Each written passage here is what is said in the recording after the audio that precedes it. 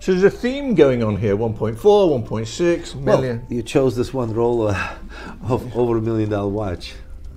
Except this one was only 1 million. Only a million. Only a million. Only a million.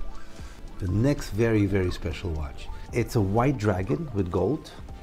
It is very, very special because it's basically, you could see through the whole movement from the back, sides, and the front. So what is the dragon made of?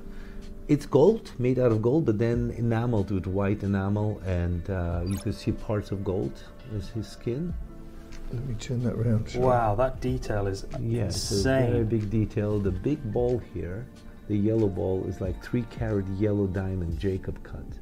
That was the most difficult to do. So that in itself is a couple of $100,000, right?